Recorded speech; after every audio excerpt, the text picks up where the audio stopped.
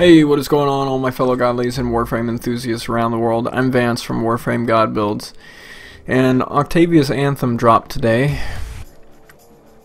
and it's not good.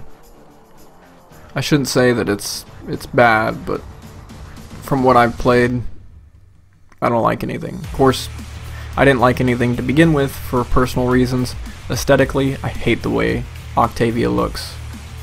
A deluxe skin for her couldn't come soon enough because she looks like complete and utter garbage. She looks like an inbred transformer from a Michael Bay movie. But that's my personal opinion. You probably won't agree with that, but if you do, then hey, we're in the same boat. Also, in regards to everything that just transpired with Frostinator and DE Danielle, I'm really against DE Danielle. Like, she's not my most favorite person in the world. And granted, she did the goofy ass fucking dancing that I'm gonna see a whole bunch of Tenno doing from this point onward. I'm just not happy about it. I'm not happy about DE Danielle, and I'm not happy about the stances because they look like fucking fruitcakes. To be honest with you, it looks like a bunch of fucking hippies trying to do some freaky stupid shit. And I'm just gonna go out on a limb and say that I've been annoying the shit out of myself recently because I have to video edit, and when I do that, I watch my videos that I put up on YouTube about a good 100 times before they're posted, and even then I still miss a lot of mistakes that I make. But I digress. I've begun to annoy myself with how aggressive and complaining I've been. I'm not stating that I was wrong to do so. I had every right to say everything that I said, and I offer no apologies for it. I'm also receiving a lot of subscribers because I get aggressive.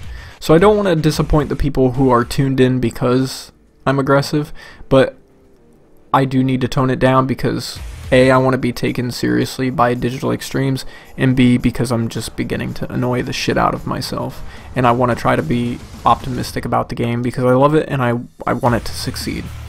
So I haven't even completely gotten through the quest yet. I'm about midway through. I only chose to stop and record commentary because A, I'm not going to have the time to do it this weekend, and B, the servers are really shit right now. They're just really bad. But the main thing that I wanted to cover is the Limbo rework because, aside from my personal opinion, that is absolute trash. Immediately I tried to do the sortie mission for Assassinate, which was just ridiculous today. It was the one where you had to fight like Krill, and it started out really high leveled, and you got overwhelmed with mobs that just wouldn't fucking die. Their armor was just crazy, and that's where I got to stress test my Limbo build on the rework, and I found so many flaws. I'm not gonna get aggressive and just chew them out for trashing Limbo, which is ultimately what they did, because they chose to fix problems that, like, they chose to fix things that just weren't broke. For instance, banishing an enemy. Now you can only banish an enemy if you're on the same plane as them. It's fucking dumb. I'm getting aggressive again, I'm sorry. But there is some potential in what they've done. I do like how you enter and exit the void now. That is a much needed change because a lot of players, including myself, were complaining that basically the Riftwalk and Banish were ultimately the same power. So it's nice to see this change because it's very quick, it's dynamic, no other frame has anything like it. It doesn't cost any energy, you can stay in the void forever. But the problem is I already know what they did. They tried to balance this by making it so you can only banish enemies while on the same plane as them, and it's not needed. It's really not needed. They're trying so hard to balance things, and it's not fucking needed. All it's doing is breaking things that would otherwise be amazing if they just leave it alone. The biggest issue with Limbo back in the day when they first nerfed him is the fact that they made it so he couldn't do objectives anymore because of the raid. They made it so he couldn't hack terminals and shit like that. Well, while I was playing, they actually locked me out and I had to hack a console, and it let me do that while I was in the void. Who knows, they might be fixing that as we speak, because that might not be intentional. But I think that if they did let us do objectives while we were in the void, then it would be a step in the right direction. And if they are going to leave that way, then they need to not ever touch it again. Like, seriously, leave Limbo alone. The next issue I have is with the stasis. I like the way stasis sounds on paper, but then when you actually apply it, the only issue with it is the fact that you can't see enemies' life bar change when you shoot them, and that's somewhat of a problem, especially during the assassination mission, because I couldn't tell if I was killing anything. And I just wish that their life bars would remain in real time while their bodies are locked in animation, because it would be highly helpful if I could actually see the damage that I was doing, or if I had even killed the enemy. That way I don't prematurely press the power again, relinquishing them from their hold and getting myself killed, because that's ultimately what happened. I was getting fucking shit fucked. Not because of my skill level and not because of my builds, but because mechanically Limbo just doesn't function the way he should. Popping in and out of the void, having to pop out and get yourself vulnerable for even a millisecond is enough time for you to get hit by a high level arson eximus and one-shotted, because Limbo's squishy. So they need to fix it to where you can banish enemy regardless of the plane of existence you're on. And they need to fix it to where the life bars are in real time when enemies are locked in stasis. Other than that, there's not a whole lot of issues I see with Limbo.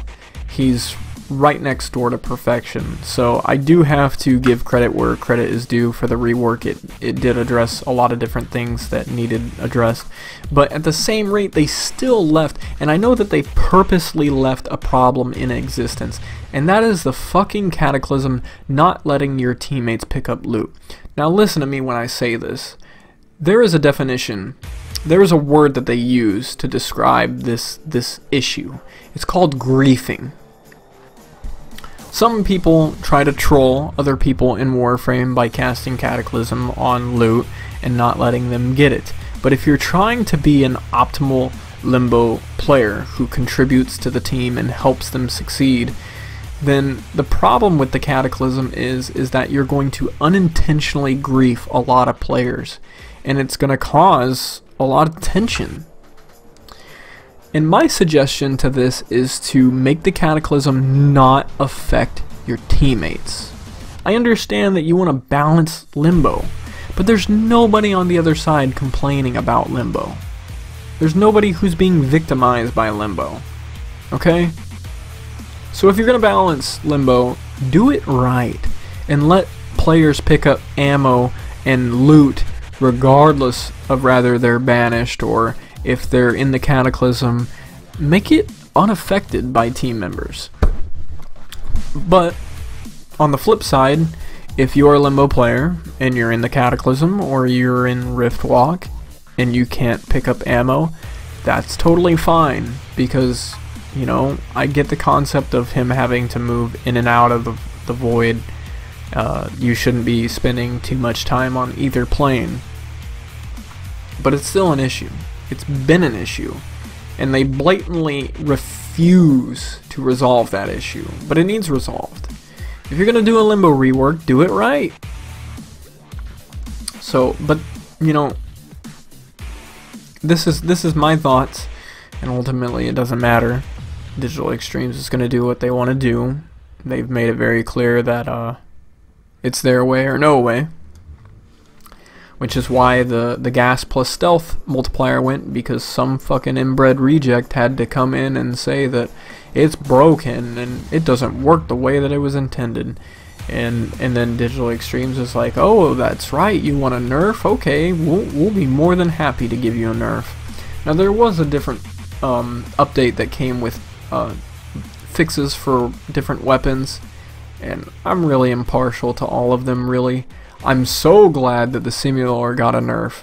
This is probably one of the only nerfs that I favor, because I'm just utterly sick and tired of seeing Mirages with Simulors. People need, if you're a Mirage player and you're using a Simulor, smack yourself. Just smack yourself as hard as you can, because the Simulor, the Cyanoid Simulor, while it may have been in-game viable back in the day, by the time that I did the Ember God builds, it was trash. Absolutely trash. One of the worst weapons in the entire game. It cannot do in-game level threats at all. It just can't do it. No matter what type of Warframe you use it with, it's unviable.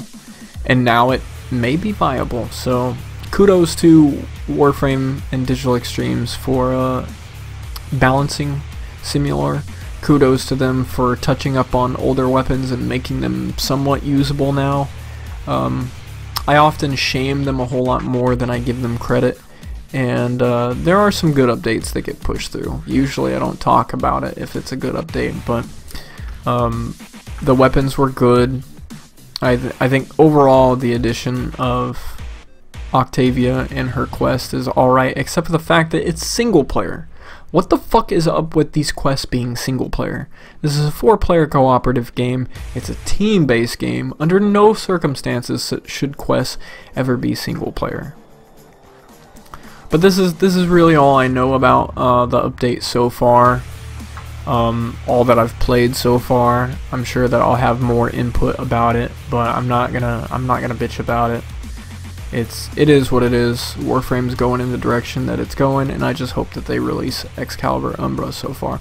So if you have been watching up until this point, specifically for the Limbo status, then you can click off the video now, because at this point I'm just going to address all the people who have subscribed to me and have followed me for a long time.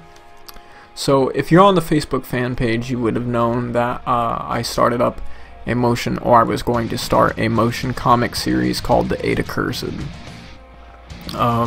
Before I did the motion comic series back between God Build Season 2 and Season 3, I was going to do Eight Accursed through video game captures using Black Desert, and that just didn't work out, really, because there's a variety of issues with Black Desert. I'm probably going to end up going back to it to play test it to see if it's a viable candidate at this point in time. I might even go to Skyrim, I have no idea. But I've stopped the motion comic series. I've completely quit it, because I can't. I just can't do it. It's primarily because of this problem right here. I suffer from depression, irritability, and it's been kicking my ass. It's very hard to just wake up and be motivated to work as hard as it would require for me to work on a motion comic series. So I may end up doing just a normal comic book. I may end up capturing footage in-game. I may end up doing 3D. I'm looking into it. I'm not giving up. I'm just giving up on the method of execution for now. Instead, I'm going to be doing a web series called Captain Galaxy, and that is to do with Rainbow Six gameplay. Actually, it's more of like a hybrid playthrough story. It's both kind of like a potential origin story for the character Captain Galaxy and a playthrough. So you're gonna have to go into this open-minded, because it's 50% one thing and 50% the other. And I think that would be a good way to kind of like introduce a character and get people familiar with him. That way, by the time he ends up in the actual full-fledged series, you'll have some recognition of who he is to the series. I've been doing some unique things with it that I can't really tell you about. It's part of the surprise, but I am building towards that. I haven't given up on the Eight Accursed. I'm still going to do that. I just wanted to update you guys because I don't ever do that via video.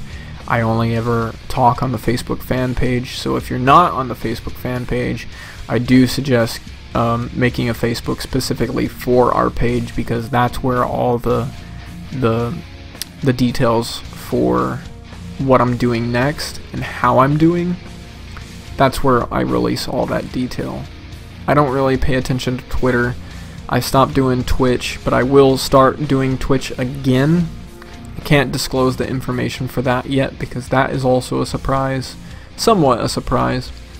My Patreon will be up. I'll be moving out of New York also. There's just a lot of stuff going on, and I haven't given up.